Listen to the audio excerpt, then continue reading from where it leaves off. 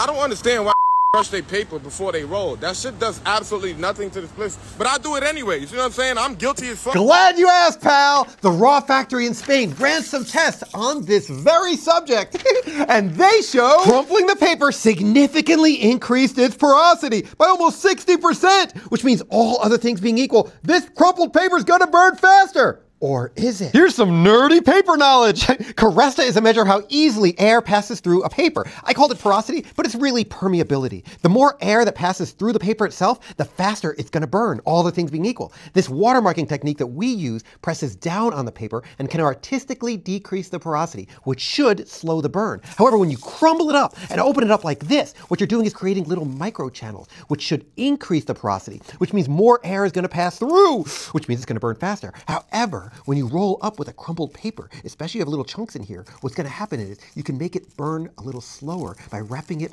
tighter around your material and decreasing the amount of air that passes around the material in the primary channel. Plus, by running your fingers along this, the oils from your fingers are getting onto the paper and might decrease burn even more. So the answer is, crumbling your paper can increase or decrease the burn depending on how you roll. And now you're a nerd like me.